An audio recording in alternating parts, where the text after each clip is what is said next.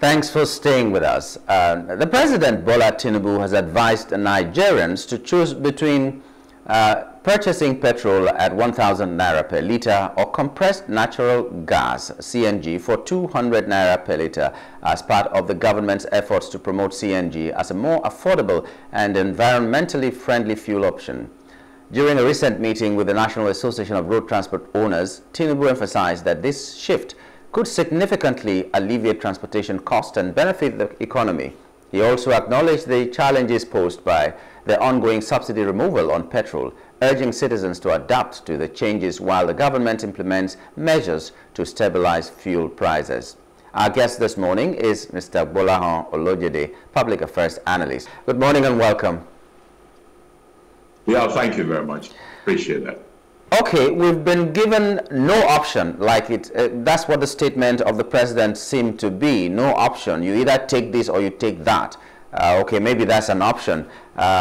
This is not like between the devil and the deep blue sea. It's option A is death, option B is life. That's what the president is making this statement look like. Either choose between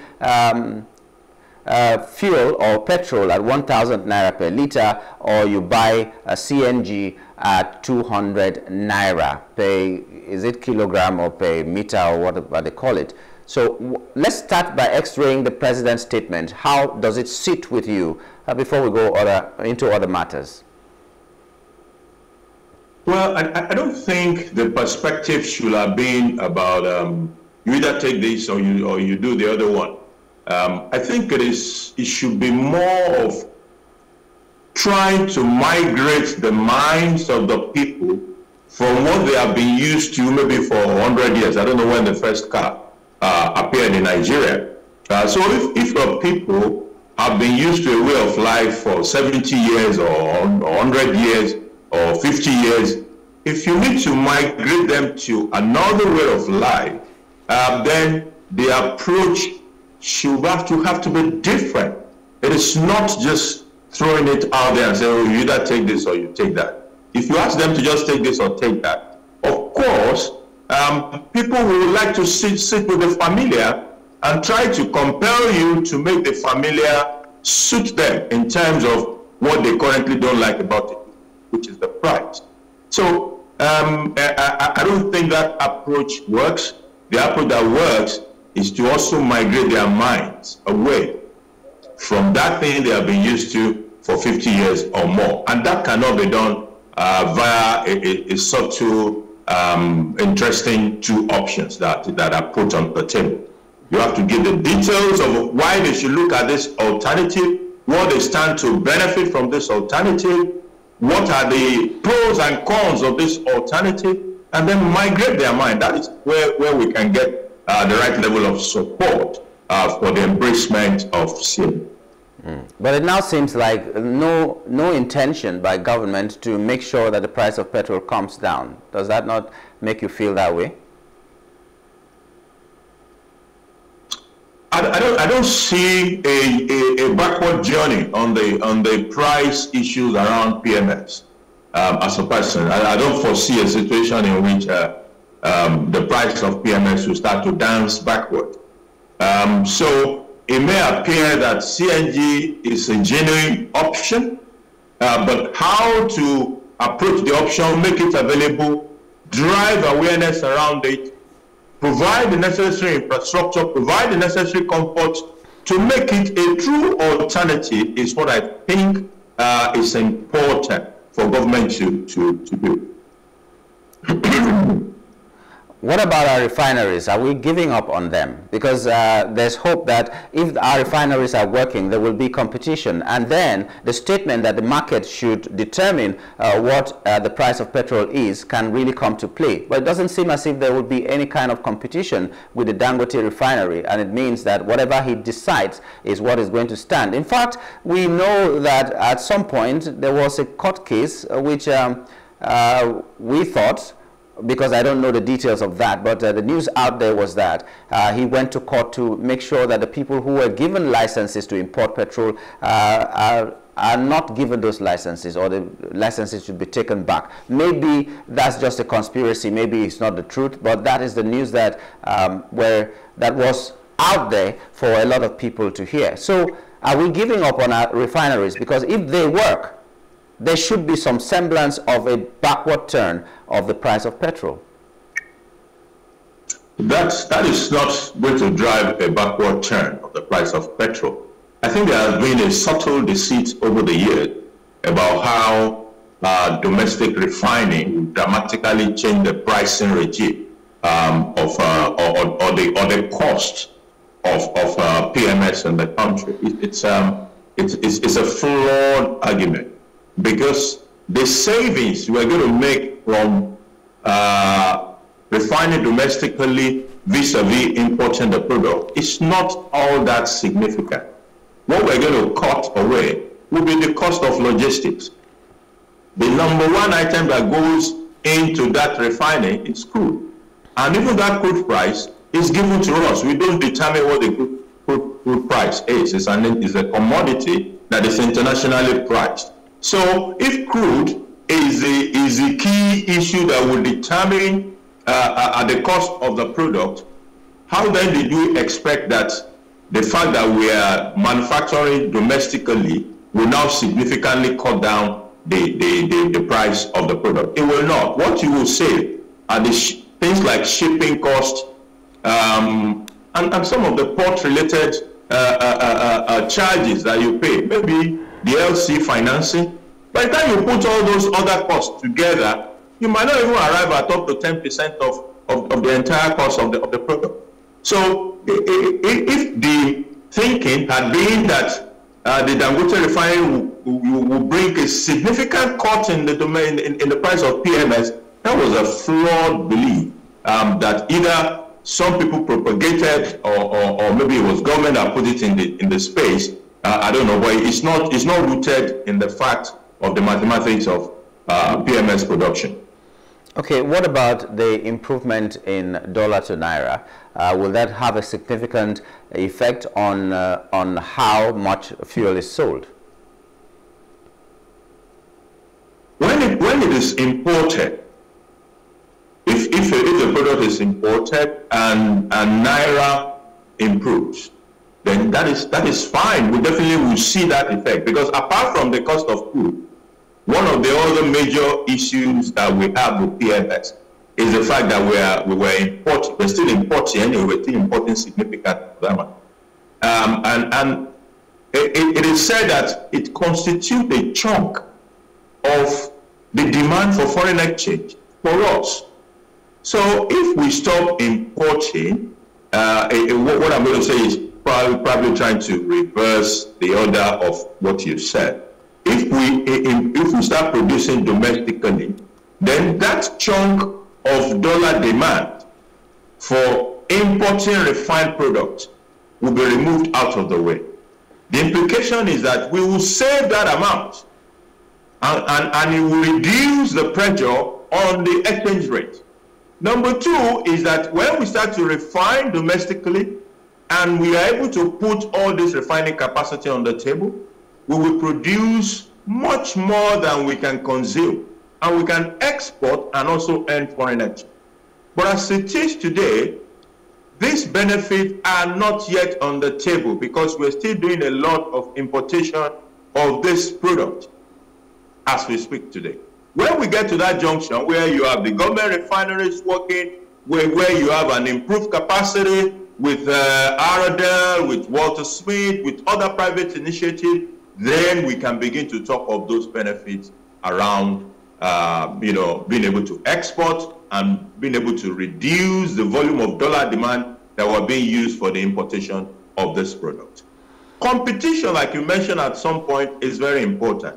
Competition, I remember living in other parts of the world, and I used to take a drive to about 3 or 4 streets away. I mean, this is more than 5 kilometers just to go and buy fuel, because the fuel 5 kilometers away was way cheaper than the ones that were closest to me.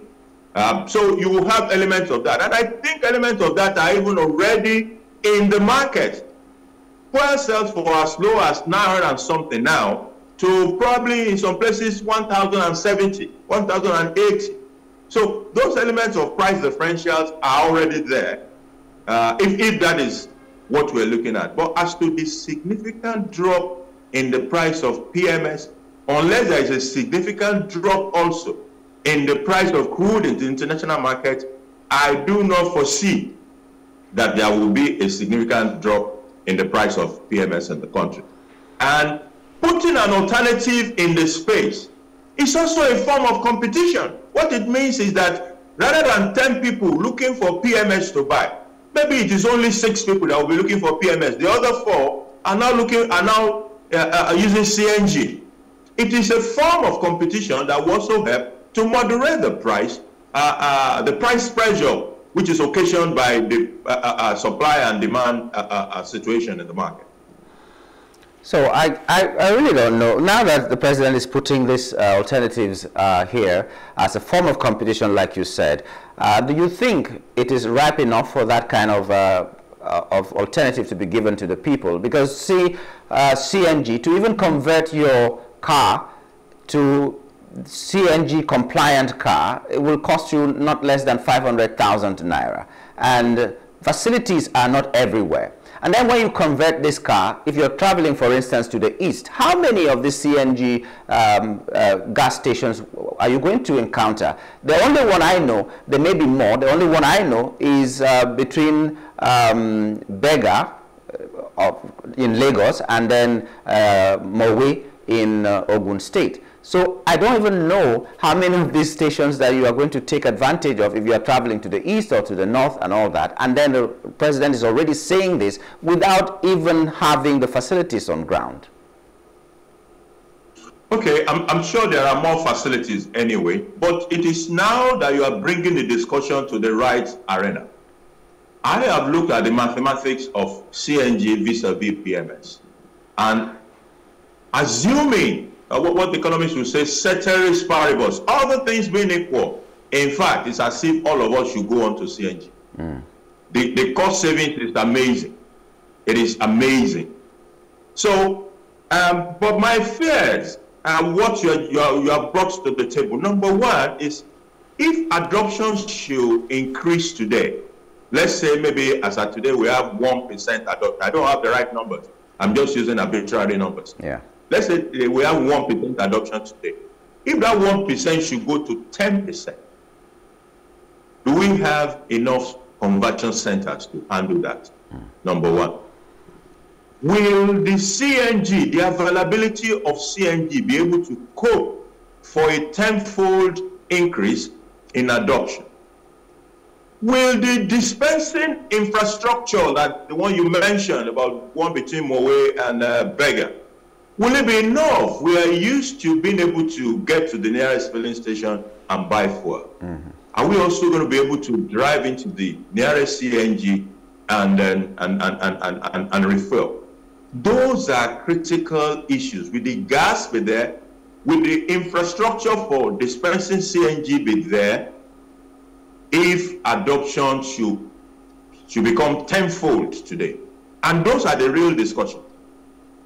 As far as the mathematics of porting over to CNG is concerned, the mathematics adds up. In fact, yesterday I was trying to do it with a Sienna. A Sienna will probably guzzle about 1 million if you use, for someone who uses say 1 full tank every week. It means that in a month it will have guzzled about 1 million naira. Yes. No, about 320 on fuel. And by the time you look at an entire quarter, it is getting to about 1 million naira on fuel. So instead of spending 1 million naira on fuel, what CNG is saying is that 1 million could have been 250,000 naira as well. So the decision, as far as the mathematics is concerned, remove the emotion. The mathematics of using CNG adds up perfectly, and that is the place to be. But there are other challenges that the government must speak to. The issue of financing, availability of gas, and the rollout of the infrastructure for people to be able to access CNG or to even access the conversion in the first instance. Well, because it gives me worry. Okay, if people rush now to go and convert, like you have said, they go and convert, where will you even find the centers to convert? Where will you even get the money to convert? And then will you have these things available? Because, like I said, I know only one gas station, the CNG gas station, somewhere between Bega and Mowe. And they say there are others, maybe in Lagos here, a few of them and all that. But how can we access these places? It's a very, very big problem. And now we're talking about whether, it's as if whether we like it or not. Can't we also think of other alternatives as well? Because we've seen that gas and petrol might be a problem. But what about solar? What about electric vehicles and all that? I remember in the previous administration, somebody in the National Assembly was so passionate about the fact that we, as a nation, produce produce crude oil, and then someone was trying to talk about electric cars, and he rose up and said, for a country that produces crude, nobody should even be talking about electric cars, because it's like talking about removing our source of income from our mouths. And my mouth was agape. I didn't even know what to say again. So if people in the National Assembly will have that kind of thinking, then are we likely to have more alternatives than just what has been thrown to us and which we do not even have access to? You see, it is interesting how the general opinions are swirling towards electric vehicles. You don't even have electricity in your house. People are talking of electric vehicles. Is it just a fascination with the idea of electric vehicles, or we think that, or we actually believe that that is where we ought to be? Even in the developed world, what is the percentage of vehicles on the streets of America today that are electric vehicles? So for a country that has abundance of gas under its soil, one of its own primary considerations should be to monetize that gas. And a domestic consumption offers a great opportunity to monetize the gas under the ground that is sitting there. So globally also, especially from the developing part of the world, gas is being mooted as the energy of transition. So as we're moving away from crude, gas is meant to be that interim thing that we move into. So, and the electric vehicle, I think people should also go and price electric vehicles. The people, we're running away from something. Are we seeing the prices of electric vehicles? So what we have in abundance here now is gas. Can we make it for us? The same resistance that we have for having used PMS for 70, 80 years and have been asked to come and use CNG. We also happen when we are migrating to electric vehicles. And the prices of those electric vehicles is another major issue that we need to think about. Shouldn't it be our choice? Shouldn't it be our choice to choose one or the other? Because if it is our choice, if it is expensive, there are people who would take it as a choice. Shouldn't it be put in our hands that, okay, if you can do this, do this. If you can do the other, do the other. Rather than just telling us that you must do one or the other. That doesn't give us much of a choice. There are solar-powered vehicles. There are electric-powered vehicles. There are PMS-powered vehicles. There are gas-powered vehicles and all that. There are alternatives. No matter what the percentage is, it should be the choice of the people to use one or the other. That's what I'm thinking. I'm also sure there are electric vehicles in Nigeria. I'm sure there might be a few of them in Nigeria. The question we have not solved. We're taking the important thing out of the discussion and hanging on to the emotion. The same infrastructure issue that you spoke about, what's of it there? We have to deal with it. Where are the infrastructure for this electric vehicle? The same way we are asking today, where are the infrastructure for the CNG vehicles that we're talking about? What we have invested in over several years have been this PMS. That is what we know. That is what we are used to. So even migrating us from that place to gas is a major issue. How much more migrating us onto electric? I'm not saying the electric, we should look at electric, we should also, put it there, like you said, as an option. But the option that serves this country the better now is if we can put the right framework together for CNG to work and then migrate a portion of the PMS people onto the CNG platform. We have a lot of gas and it is easier for us to move on to gas than to jump the gas and start, migrating onto electric vehicles. Like I said, how many solar vehicles are on the streets of the UK as we are speaking today? By way of emphasis, let's just go back as we wrap up this segment. Things that the federal government should do, not just what they should have done, but let's just assume that they didn't know what they should do now to make sure that this statement becomes a statement that people will embrace. Like, okay, you have a better alternative in gas, why not use that instead of going for a 1,000 naira per litre alternative of petrol? What are those things that need to be put in place to make sure it works for the Nigerian populace? Number one is awareness. When you are changing the mindset of people from what they have been used to for decades, you have to make a case for them to change their mind into adopting something new. That's because if you don't do that, it will face, number one, a natural resistance that is human. Number two is that you could leave that space for alternative information. There was a case of a vehicle that exploded. And it dominated the internet and the media for many days. Now you could allow those kind of narrative to drive the sensibilities and the thinking of the people. If you allow that, then the war is lost right from the beginning. So champion the awareness, the knowledge, the education that needs to be there to make people even want to consider CNG. Number two is to drive the availability of infrastructure and gas. Government has its role to play. It should also recruit the private sector to join in the rollout for infrastructure as well as availability of gas in that space, as well as even the conversion center. There has to be more conversion center. Like I said, if adoption becomes 10 times today, will the existing conversion centers be able to cope? Issues around regulation. When this thing, if adoption picks up, one other thing you are going to have to deal with is quackery. What we saw in the exploded vehicle were issues of quackery. And that is when adoption is still so low. When it becomes higher, what will happen? Will somebody go to China and import kits that are something that is supposed to be 3 millimeter has been made to be 2.5 millimeters so that you can have additional gain? And then we have problems on our hands. So these are all the multiple issues apart from financing. Financing, government can put some financing on the table. It can also co-opt the private sector to come into that space. I'm aware that some private sector people are already developing financing products for conversion.